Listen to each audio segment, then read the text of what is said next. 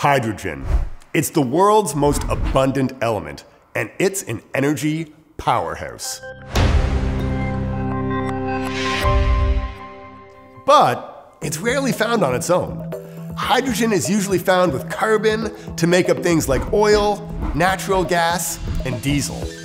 And burning carbon causes things like this.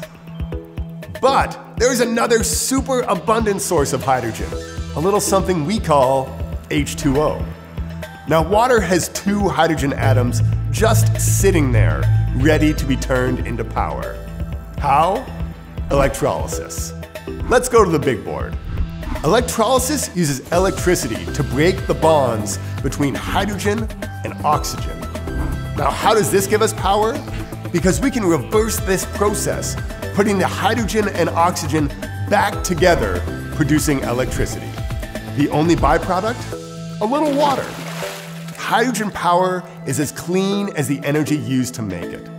Make it from excess clean wind or solar or nuclear power, and your hydrogen is clean. And we can store that hydrogen and use that clean energy when the sun isn't shining or the wind isn't blowing, just like a big battery. And that's how we make clean hydrogen. And that's why more and more people see it as part of the solution to climate change.